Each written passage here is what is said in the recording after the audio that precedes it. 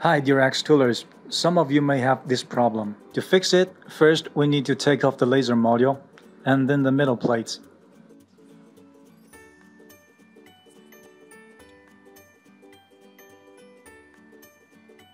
Then we take off the clamp off the Z-axis plate so that we can slide the Z-axis plate off the middle plate.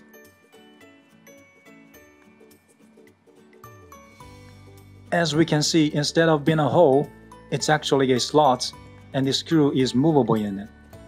In this case, we should push the screw to the upper position of the slot and then fix it tight.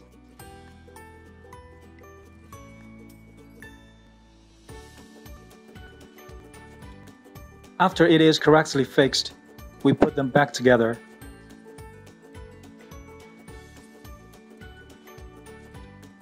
First, the clamp.